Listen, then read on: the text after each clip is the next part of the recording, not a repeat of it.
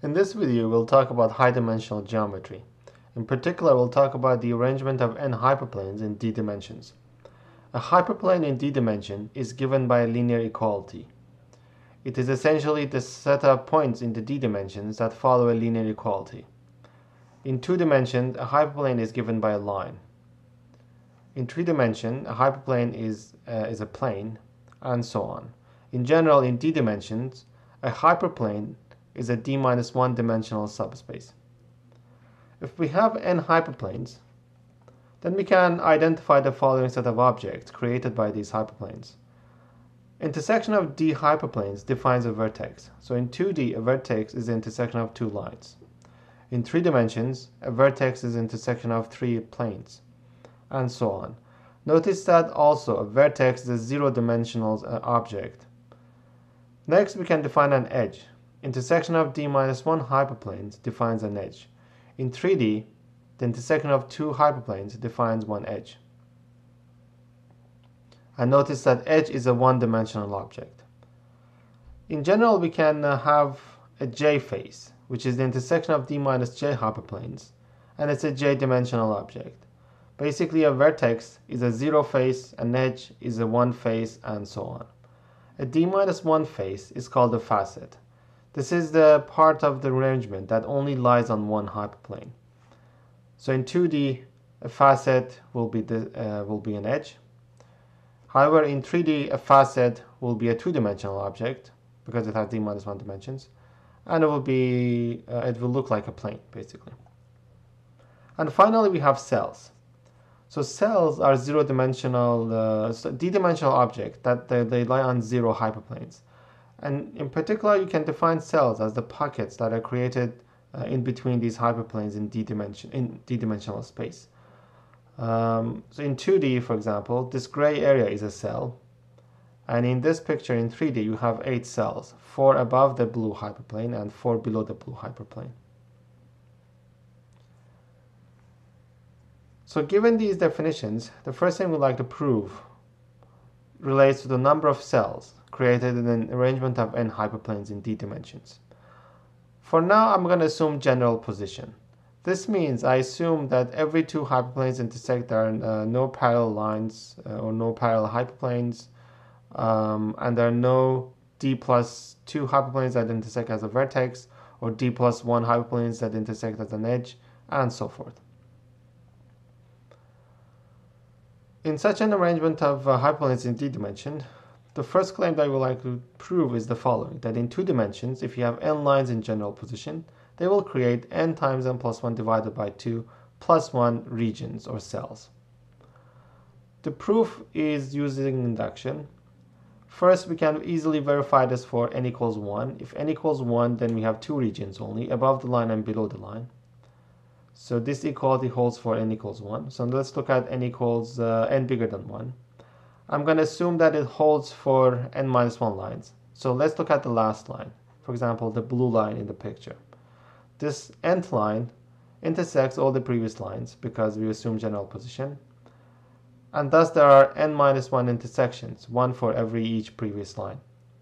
These n minus 1 intersections create n new cells.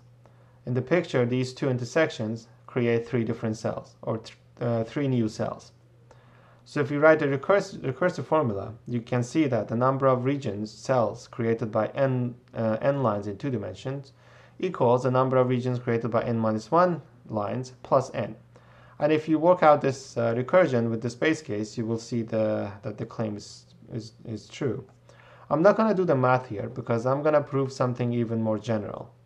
We like to claim that in d-dimensional space, the formula for the number of cells in an arrangement is the following formula. The proof is again using induction, but it's slightly more complicated. We single out the last hyperplane, for example, the blue hyperplane. By our general position assumption, this hyperplane intersects all the previous hyperplanes. Now if we look at this hyperplane as a d-1 dimensional object, all the other hyperplanes intersect this hyperplane and they create d-2 dimensional objects on this hyperplane. For example, in this picture, you will see that the previous hyperplanes create vertices, which are n-2 dimensional objects. In general, you will have n-2 dimensional hyperplanes lying on inside this d-1 dimensional hyperplane, which is Hn. By our induction assumption, those d-2 dimensional hyperplanes will create this many regions on this d-1 dimensional hyperplane Hn. Every such cell on Hn will be creating a new cell in the d-dimensional space.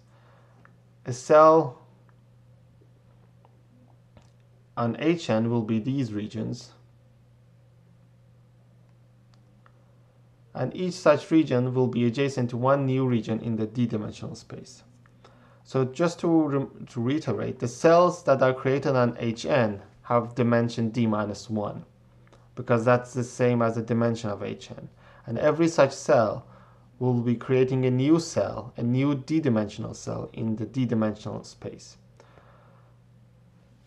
Thus, we have the following recursion, that the number of cells created in d-dimensional space equals the number of cells created in d-dimensional space using one less hyperplane plus the number of cells created in a d-1 dimensional space using n-1 hyperplanes. We would like to show that this recursion solved to this formula.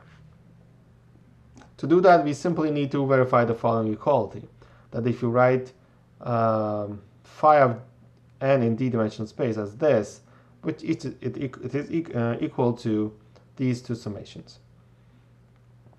To verify this equality, we simply need to use the following equality. That and if we have the following equality, the equality on the left can be easily verified. First, observe that choosing 0 from n-1 is the same as choosing 0 from n, so these two terms are equal to 1. And for the remaining terms, we like to claim that this plus this equals this, and so on. And finally, we say that this term plus this term equals this term, which will be true if we can prove the equality on the right. To prove the equality on the right, we can use a simple combinatorial argument. The term on the right-hand side is a number of ways we can pick i+1 items out of n items. So let's assume these dots represent our n items. I would like to pick i+1 items out of them. So I can consider two cases. I can consider the first object, and I can say either I select the object or I don't select the object. If I don't select this object, then it remains that I pick i+1 items out of the remaining n-1 items. And this term counts how many ways I can do that.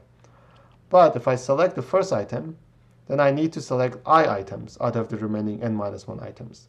And this term counts how many ways I can do that. And it's obvious that if you add these two different ways of picking i+1 items, then I can count all the possible ways of picking i+1 items out of n items. So this equality can be easily verified using this argument.